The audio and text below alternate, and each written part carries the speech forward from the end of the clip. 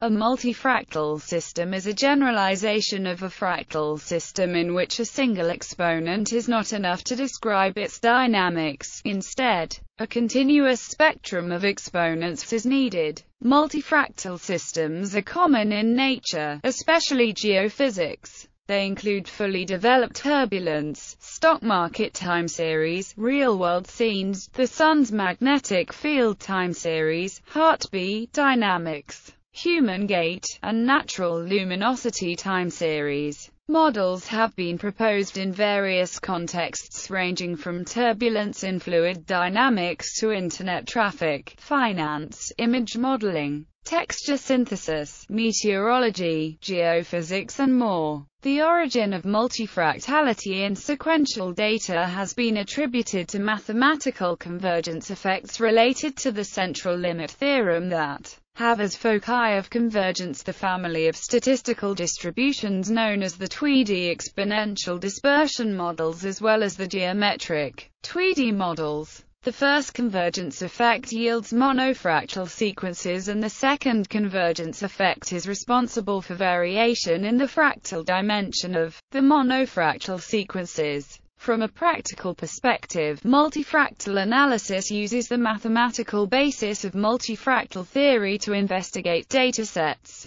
often in conjunction with other methods of fractal analysis and locunarity analysis.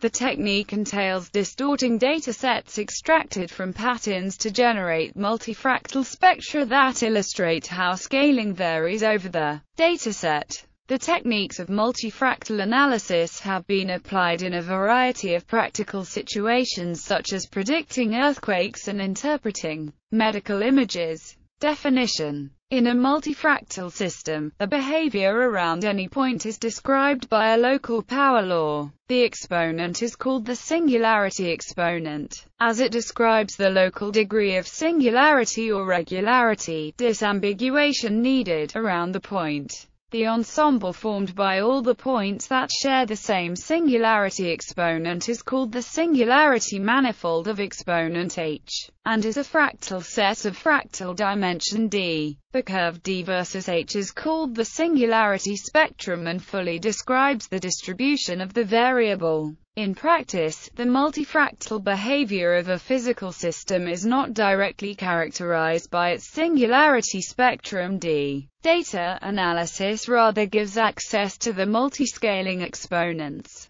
Indeed, multifractal signals generally obey a scale invariance property which yields power law behaviors for multi-resolution quantities depending on their scale. Depending on the object under study, these multi-resolution quantities, denoted by in the following, can be local averages in boxes of size, gradients over distance, wavelet coefficients at scale. For multifractal objects, one usually observes a global power law scaling of the form, at least in some range of scales and for some range of orders. When such a behavior is observed, one talks of scale invariance, self-similarity or multiscaling estimation. Using the so-called multifractal formalism, it can be shown that, under some well-suited assumptions, there exists a correspondence between the singularity spectrum and the multiscaling exponents through a Legendre transform,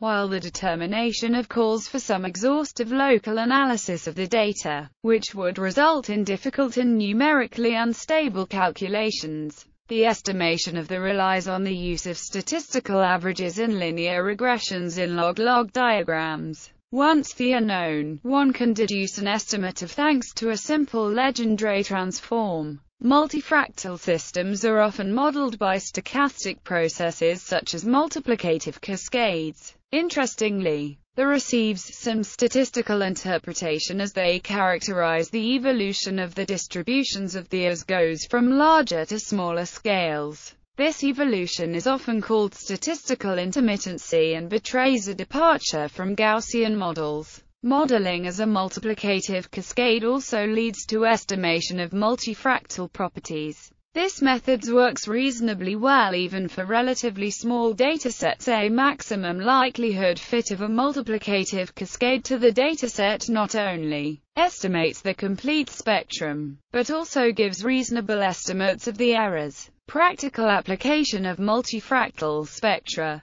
Multifractal analysis has been used in several fields in science to characterize various types of datasets. This is done using graphs known as multifractal spectra that illustrate how the distortions affect the data, analogous to viewing the dataset through a distorting lens, as shown in the illustration. Several types of multifractal spectra are used in practice. dq versus q. One practical multifractal spectrum is the graph of dq versus q, where dq is the generalized dimension for a dataset and q is an arbitrary set of exponents. The expression generalized dimension thus refers to a set of dimensions for a dataset. Dimensional ordering. The general pattern of the graph of dq versus q can be used to assess the scaling in a pattern. The graph is generally decreasing, sigmoidal around q equals 0, where d, as illustrated in the figure. Variation in this graphical spectrum can help distinguish patterns.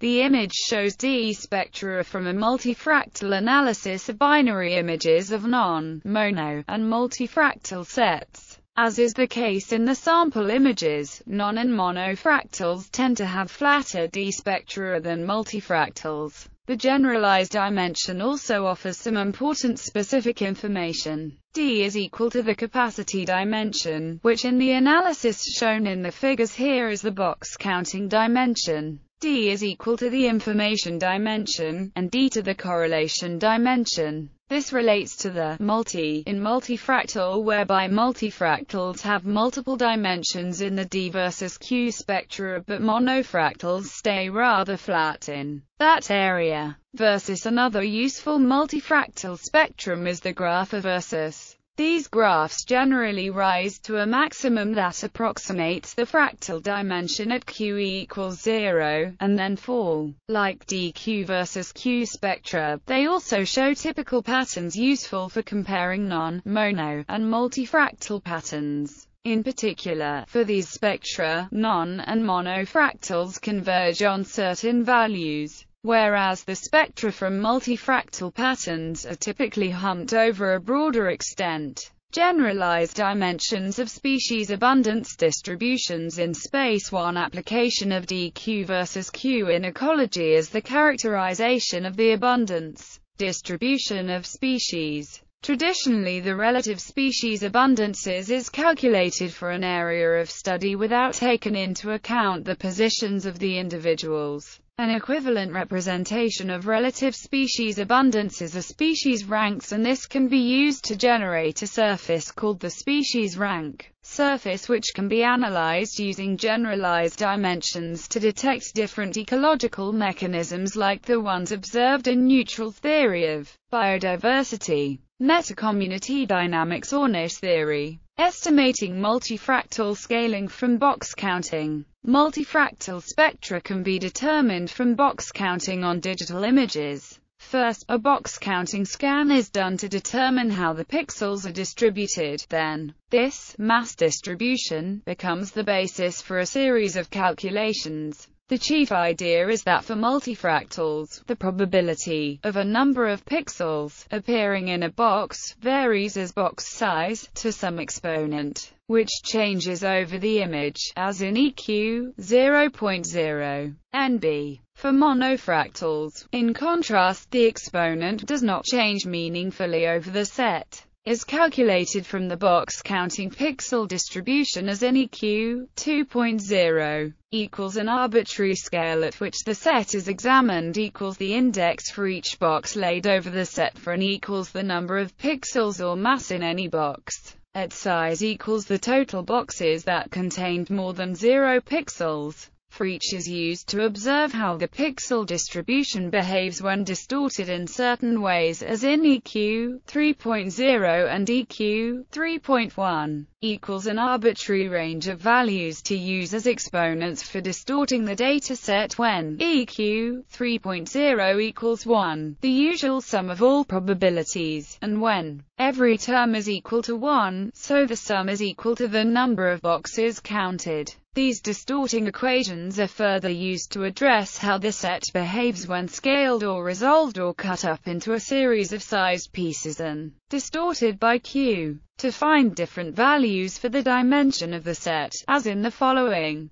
An important feature of EQ 3.0 is that it can also be seen to vary according to scale raised to the exponent in EQ 4.0. Thus, a series of values for can be found from the slopes of the regression line for the log of EQ 3.0 versus the log of for each, based on EQ 4.1. For the generalized dimension, is estimated as the slope of the regression line for log A, Q versus log where, then is found from EQ 5.3. The mean is estimated as the slope of the log-log regression line for versus where. In practice, the probability distribution depends on how the dataset is sampled, so optimizing algorithms have been developed to ensure adequate sampling.